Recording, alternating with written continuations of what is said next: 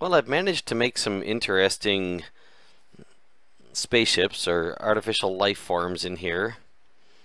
In my previous two videos, I had made a bit of a mistake actually. I've made a lot of changes to this program, breeding gliders in Cellular Automata.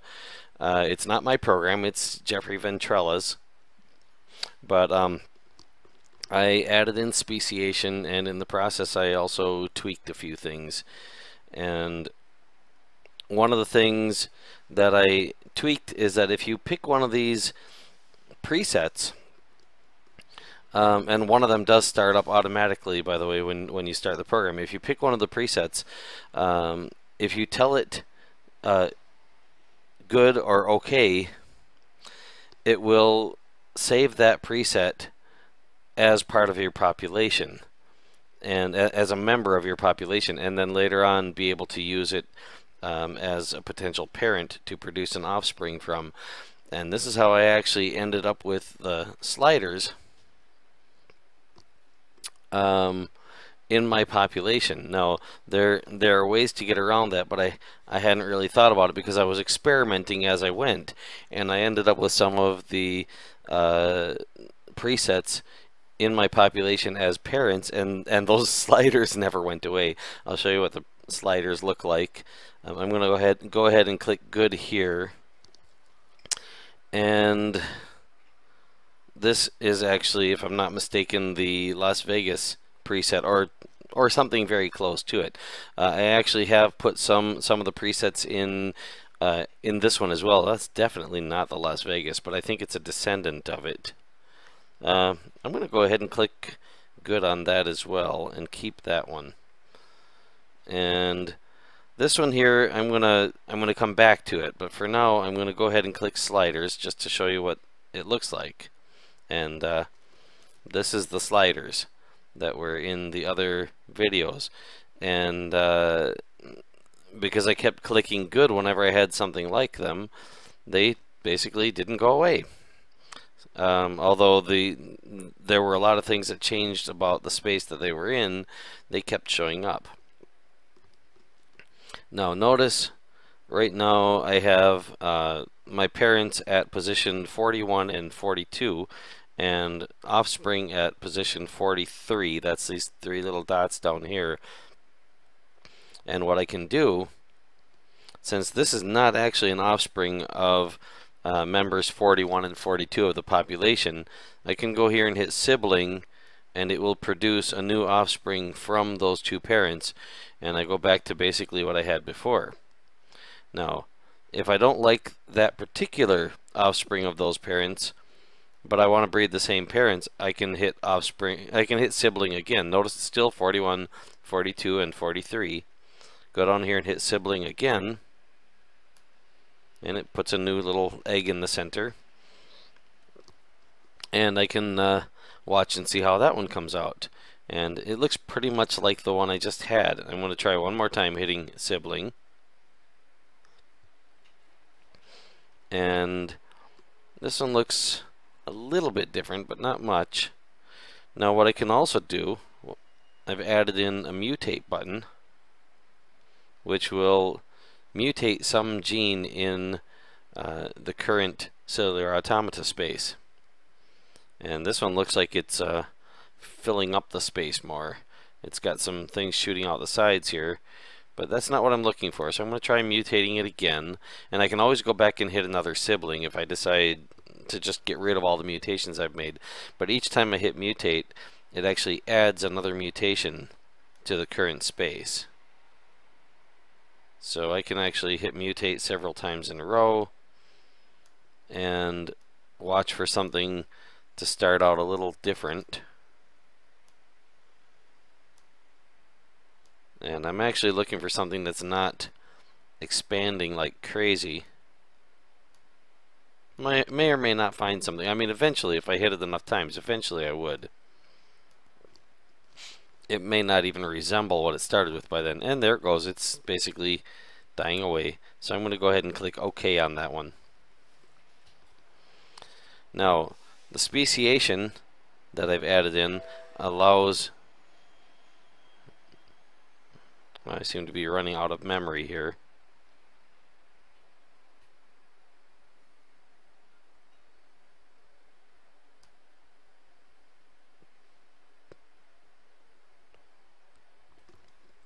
Computer is low on memory. Yeah. So click OK, get rid of that. And that is not this program's fault, by the way. My Windows 8 computer does that all the time. It's, well, I think it's Windows 8. It's got 4 gigabytes of memory. Apparently that's not enough for Windows 8. At any rate, I'm going to go ahead and click OK on this, and I'll show you another feature that I've got. See, I could click OK on that, and then just keep clicking OK and OK and OK. Or, if you look over here, the birth count so far is at 166,297. Now, if you're wondering, how did I get so many not swim bots, that's Gene Pool, different program, same designer. How did I get so many cellular automata spaces born in this breeding gliders in cellular automata? Obviously, clicking OK or good one at a time, that's going to take quite a while. But down here in the lower right hand corner, I have a button that says Advance 1000. So right now it's 166,297. Click on this Advance 1000, and now the birth count has gone to 167,297. And if I click on it a few more times,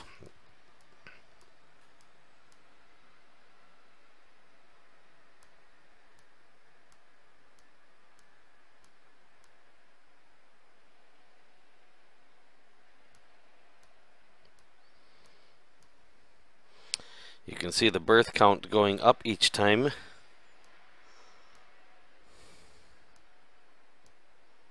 By 1,000. And what it's actually doing is it's going ahead and evolving, but without any kind of selection process. Well, without any selection criteria, basically. What it does do as a sort of selection is, if, for example, you liked one particular cellular automata, one particular cellular automata space, you like the way that particular space works, and you click on good. Notice over here number 54 is the lowest one right now, and so it's selected as the new offspring. I click good, and over here is number 54 all the way up at the top. It's set it as a high level of fitness. Basically what that means is that it'll increase the chances of it being used as a parent. And you can see right now it hasn't picked it as a parent. It's got parents number 63 and 67. And if I click OK on something, it'll again switch to a different place for the offspring and a new set of parents. But whenever it picks an offspring somewhere in that general area, it's got a higher chance of picking that as a parent than one of the other ones around there, because it is marked as having a higher fitness.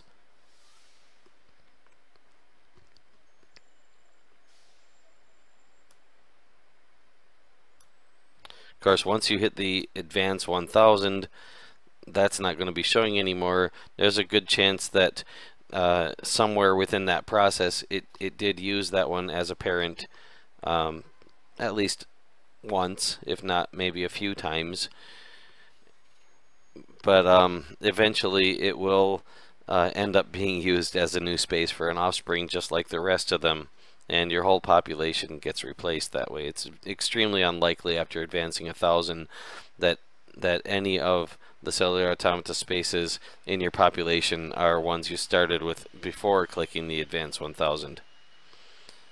And if I click OK a few times until I get an offspring in the general area of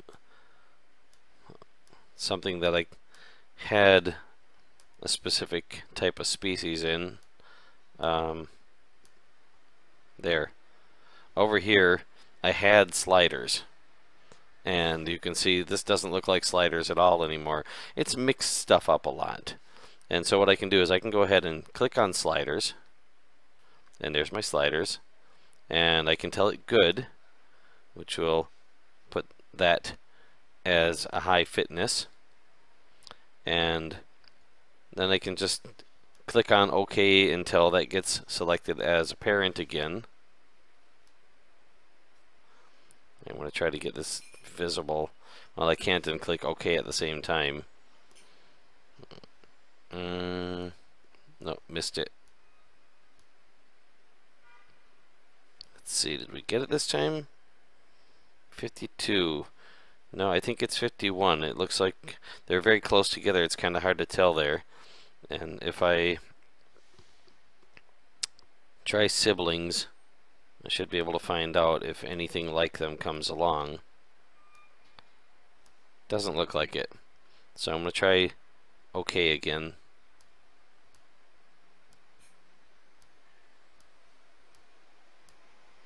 Oh, what I should have done, here, I'll do it this way. Right now I've got an offspring near that area. What I'm going to do is I'm going to click bad, and what that does is it picks a new set of parents for that particular offspring. So I can try to click bad enough times to see if I can get one of the parents to show up as 51, and there it is. Parent number 2 showed up as 51, and sure enough, it has sliders showing up. Now, the thing is oh, parents 1 and 2 are 51. So that was pretty much a guarantee. So if I hit sibling, you're going to get sliders again. And sibling, and you'll get sliders again, because it actually is using the same parent as both parents. So I'm going to hit bad again a few times and see if I can get just one of the parents to be 51. And there we go. Now I've got member 44 of the population and member 51 of the population. And you can see this does not look like sliders. And if I click sibling, that doesn't look like sliders either, nor does it look like what we just had. As a matter of fact, that looks a lot like the foraging preset. Hit sibling again. And again. If I keep hitting it, I may or may not eventually get something that looks a lot like sliders. There's something the color of the sliders, but I don't see any actual sliders coming out of it. And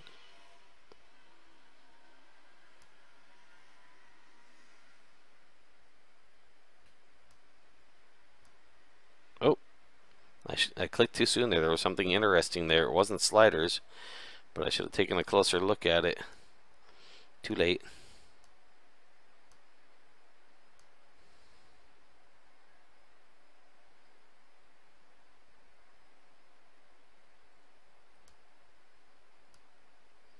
And no, it doesn't look like I'm going to be able to get anything that produces sliders out of this particular set of parents.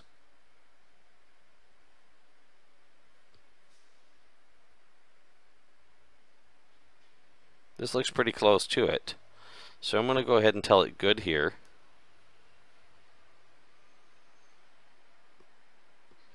And now I've got 2 of them with a high fitness level there. And I'm going to go ahead and click OK a few times until I get it picking another offspring in that general area. There we go, number 47 is being selected for.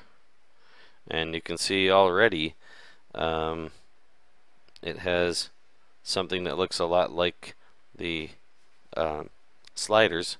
It's not the sliders, but it's a similar space.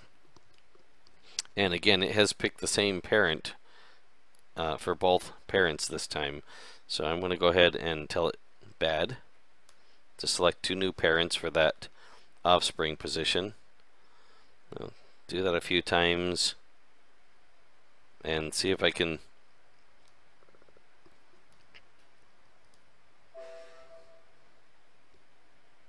Oh, again? Really?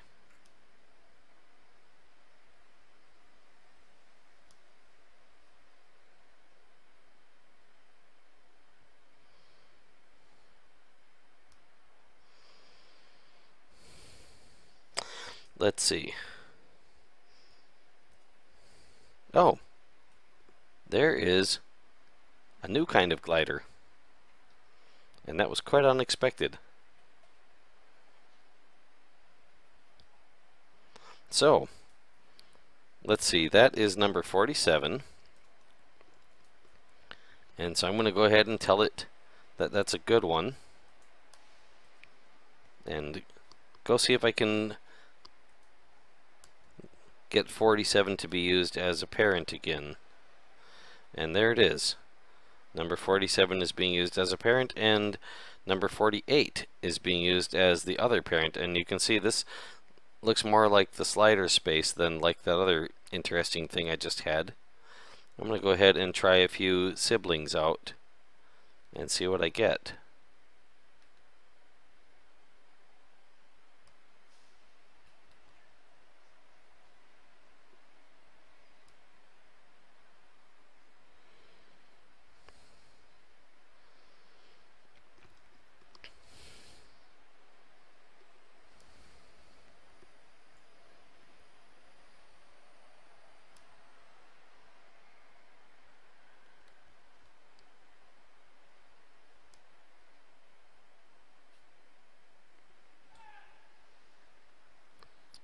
And this looks similar to that one.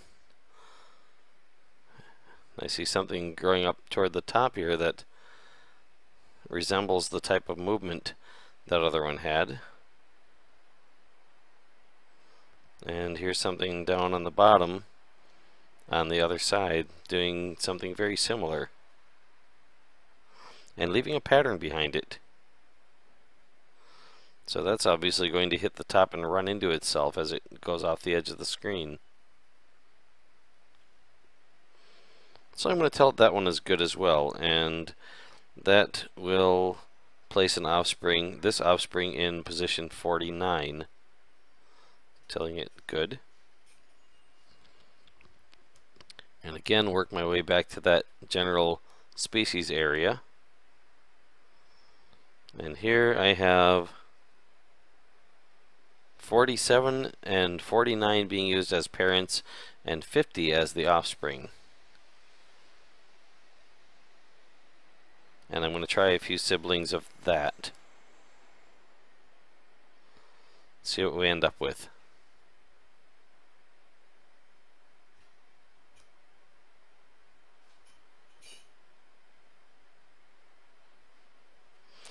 And there it looks like that's, I think that's that same spaceship that I had last time, the same artificial life form. It looks like it's going to run into this stuff and disappear. And so again, I'll tell it this one's good. And if you look over here in this area, you can see I have several that are marked good now. And right now it's picking one from a different part of the population, and you can see that doesn't look anything like the ones I was working on. So yeah, a little more information on the speciation that I've added and some of the other features I've been adding. I hope eventually Jeffrey Ventrella will get a look at what I'm doing and get a hold of me, because I have been unable to reach him, and maybe I can send him a copy of this